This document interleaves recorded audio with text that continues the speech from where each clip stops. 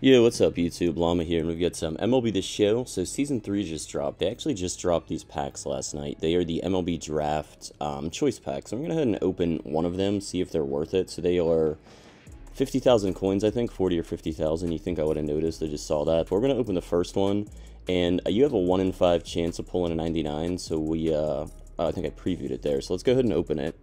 And we actually get a bunch of 99. So like I said, you have a 1 in 5 chance of getting a 99.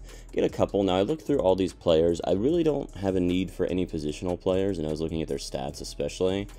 This Max Clark guy might be good. He's got really solid contact, but there's just better free players, honestly, especially with the June monthly rewards. So who I end up going with is actually the first overall pick, this SKENES guy. Starting pitcher for the Pittsburgh Pirates.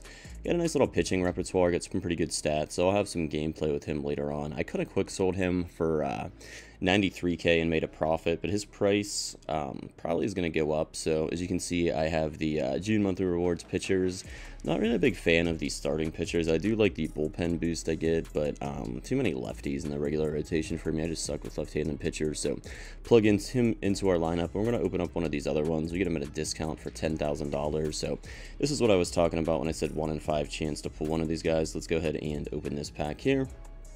And 98 for the highest players we get. So if you are going to buy these packs, know that you have a good chance of just losing the stubs. So what I would recommend, look at these players, see if they're worth it, and then check the marketplace for positions and players you need. See if there's a player for like 50k stubs that's going to be better suited than one of these guys. Overall, are these packs worth it or not? In my opinion, I do not believe so. The market has crashed very much, so you can get a lot of 99 players for under 50k right now.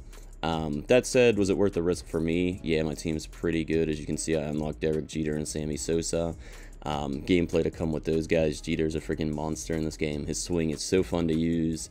Even when he's in an 0-2 count, like just contact swings are amazing from that dude. So gameplay with him, some gameplay with this SKENES guy, probably later today or tomorrow. So thanks for watching, guys. Like I said, in my opinion, are these packs worth it? Definitely not. I think I just got lucky. So I will catch you in the next one.